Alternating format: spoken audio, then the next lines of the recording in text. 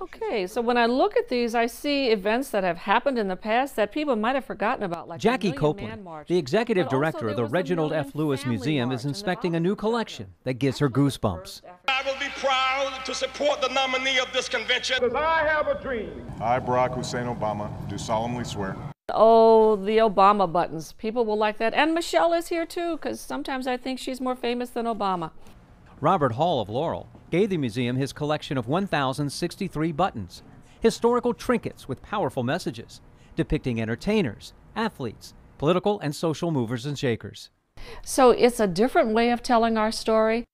It's really important to remind people of our history because we are in a challenged society right now. Close-up photos of the button collection can be seen by clicking onto the museum website. 219 are currently available.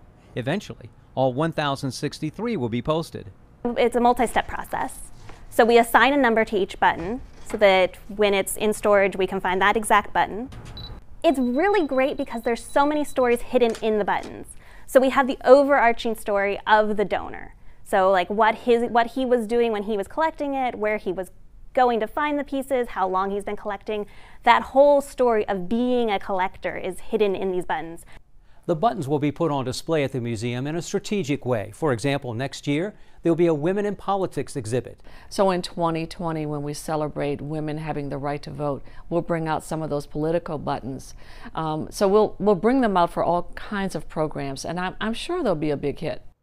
The donor chose the Reginald F. Lewis Museum because he knew his collection would be appreciated here. Write women back into history. Stop racist attacks. Justice for Trayvon.